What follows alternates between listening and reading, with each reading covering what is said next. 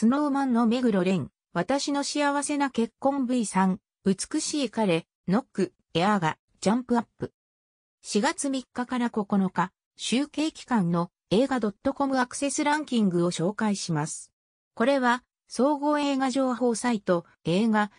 .com において、すべての作品ページの中で、この1週間のアクセス数が多かった順の人気ランキングです。スノーマンの目黒蓮の映画単独初主演作、私の幸せな結婚が3週連続で首位を獲得しました。興行でも好調をキープしており、本作への注目度の高さを示しています。ロストケアも2位をキープ。スペシャルトークイベントが4月3日に都内劇場で行われ、キャストの鈴鹿央士、前田哲監督が登壇しました。本作への出演はオーディションで決定したことや、鈴鹿が出演し、昨年大きな反響を呼んだ連続ドラマ、サイレントについても語りました。